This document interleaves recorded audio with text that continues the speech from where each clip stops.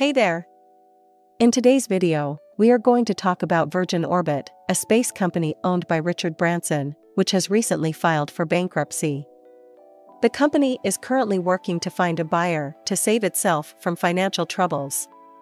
We'll take a closer look at why the company is facing such financial difficulties, how it got to this point, and what the future holds for the space company.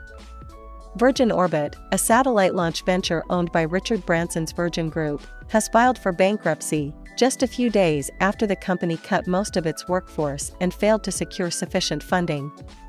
The company stated that it is working to sell itself and find a buyer to overcome its financial troubles.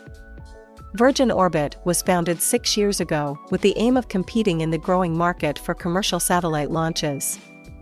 The company made history a few months ago by delivering the first satellites into orbit from the United Kingdom. However, this high-profile launch ended in the destruction of its satellite payload, which was a significant setback for the company. Virgin Orbit filed for Chapter 11 with the U.S. Bankruptcy Court in the District of Delaware and received a $31.6 million commitment from Virgin Investments Limited in the form of debtor-in-possession financing. The company stated that this financing would help it fund its operations while it looks for a buyer. The bankruptcy filing is a significant setback for Richard Branson's ambition to compete in the space industry. Virgin Orbit's parent company, Virgin Group, has already invested approximately $1 billion in the business. The company went public by merging with a U.S.-listed blank check company in December 2021, a deal that valued the business at more than $3 billion. Virgin Orbit is not the only company that went public through this route to file for bankruptcy.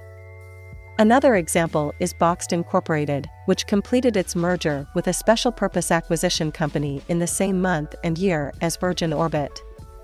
Virgin Orbit said that it hadn't generated positive cash flows or enough revenues to fund its operations. The company also expects to report $1 billion in accumulated losses as of the end of 2022. Thank you for watching today's video. If you liked it, please give it a thumbs up and leave a comment below with your thoughts. Also, make sure to subscribe to our channel for more exciting videos like this.